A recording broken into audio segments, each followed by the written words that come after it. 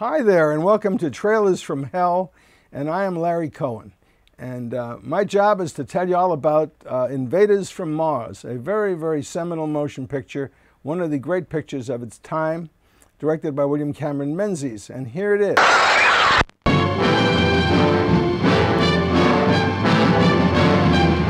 William Cameron Menzies was a great art director who was quite famous and had worked on many, many A-quality films over the years. He had art directed so many great A-level pictures like Pride of the Yankees and Gone with the Wind. He designed many of the big sequences in Gone with the Wind, like the fire sequence and the big scene with all the bodies lying there after the battle. He was just in constant demand, but I suppose like many people in the business, he wanted to direct. And this picture is the best picture that he ever made.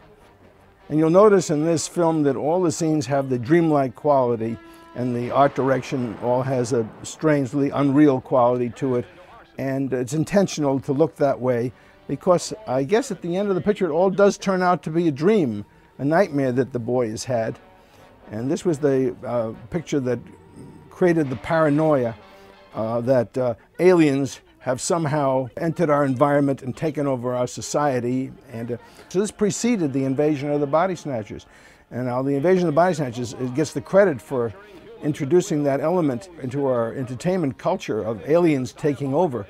And they just made a fourth version of the picture. I wrote the third one.